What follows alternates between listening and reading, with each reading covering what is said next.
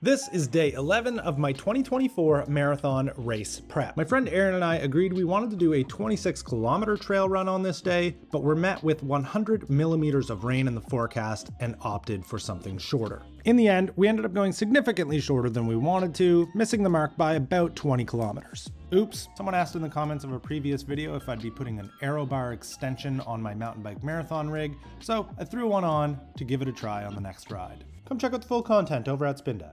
Love ya!